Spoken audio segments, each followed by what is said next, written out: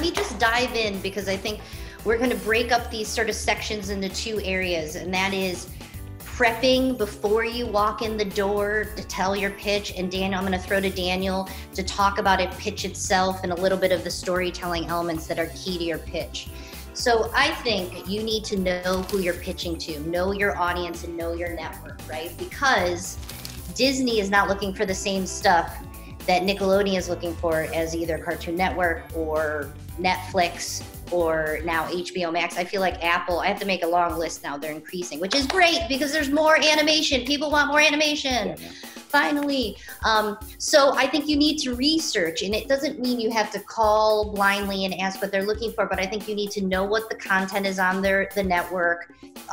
If you can find out, look in the trades about what they're developing, because the last thing you want to do is go in with a pitch, and sometimes it happens, and that's okay, where they already have something that they've announced.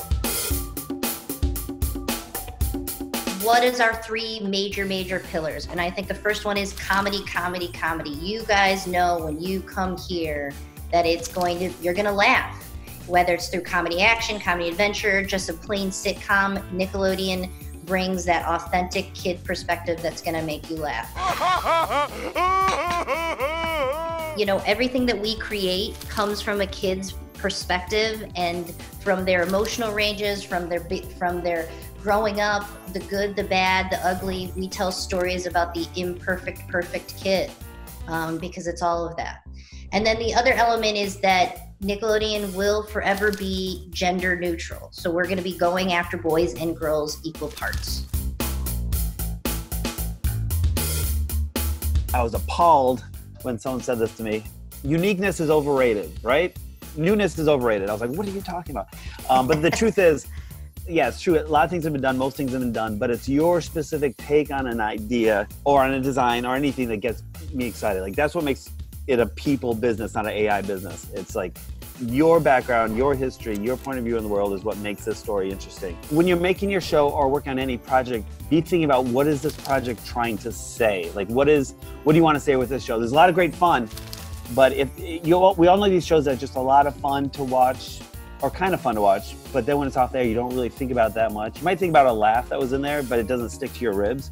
And at Nick, we're really trying to create shows that stick to your ribs, which means after you stop watching it, there's something that resonates with you. Like, the theme of SpongeBob could be optimism wins out over everything. Like, you have Squidward always as the anti-theme pushing against it, but SpongeBob, trust in optimism, it'll save the day, and that's the way you should be. Any show you think of that really sticks with you, what is it trying to say? And one thing I've heard through a few different jobs is the t-shirt test. Like, would you wear this character on a t-shirt? And it's not, it's not to sell t-shirts, although that could be outcome of a great show. It's more, why would you wear SpongeBob versus Mabel versus Buttercup or Blossom, on your shirt? Like, what is that saying about you today and your point of view on life? And that's kind of thing we'll be looking for when you come in to pitch us. Like, yes, is this show kid relatable? Is it a kid's eye view of the world? Like, Nick is always like kid approved. If the kids aren't gonna like this, we're not gonna make it. It's not like good for kids television. We're trying to represent the vast audience out there and reflect back to them the messy kid, the flawed kid that can make mistakes, but you're still on their side and they're still redeemed, like the great fairy tales of history. You can get in trouble and get out of it. So these are the things, when you're actually pitching us an idea, what we'll be looking for from a developer's eye. First, foremost, don't come in and scattershot a big idea where we're trying to parse out, okay, what's the core of this idea? What is the idea? Think of it as like the tip of an iceberg, where we know your show you've thought so deep about, like Avatar, it's so deep, but that core top, when you're introducing it to a viewer or an executive who has to keep arguing it up the ladder a little bit, like pitching your show in a top line way. What is the show really about? What's the core relationship? What is the core conflict? And what can you expect to happen? That's all we'll be looking for. So you don't have to come in having thought through everything. Think of a pitch almost as a conversation starter, where you're introducing a few core traits that we're gonna be talking back and forth on. And all that means is also, before you come in and pitch us, make sure you've practiced it. Make sure you pitch it to your friends that aren't nice to you, that will give you strong critical feedback in your best interest. I had a former boss at Disney who was at Pixar before, and they talked about their story lab, or where you have to show your stuff in front of all your colleagues.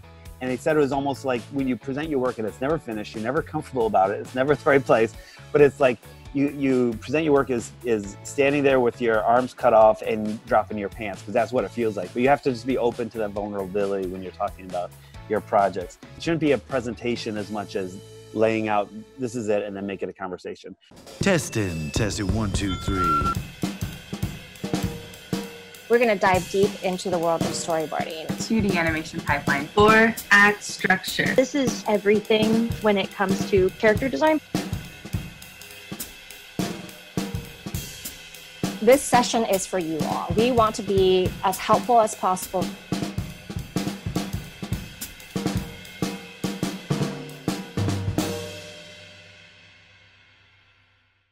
Now you must acquire a taste for freeform jazz.